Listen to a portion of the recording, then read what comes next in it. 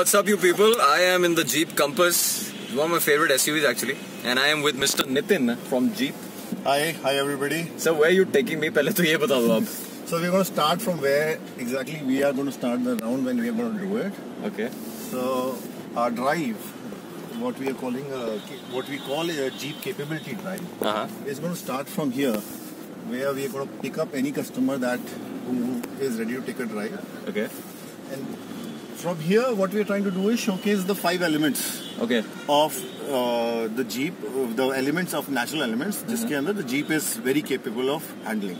So one of the first elements that we are trying to show is the traction of the vehicle. Okay. Traction means that if you raise one or two wheel in the air and they are spinning, even then the vehicle because of its brake assisted diff locks is able to cross over. So you see, this is what we call a sausage.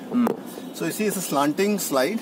So when we go straight on this, one of the wheels will start going in the air. While you're sitting on it, you will be able to feel this.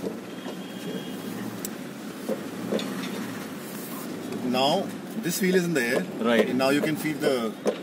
Did you feel this seesaw effect? So seesaw effect is totally because of the because one or two wheels were in the air. Okay. This is to give you an idea of the suspension of the vehicle. So what we're going to do is we're going to lift the vehicle to about 4 feet of height. And then drop it. जो ordinary seesaw होता है बच्चों का. Okay. So we keep raising it and drop.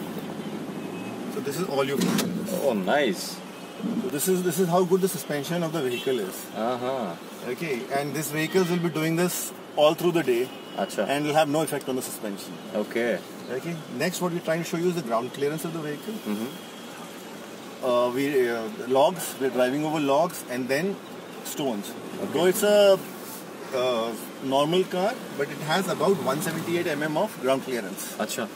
So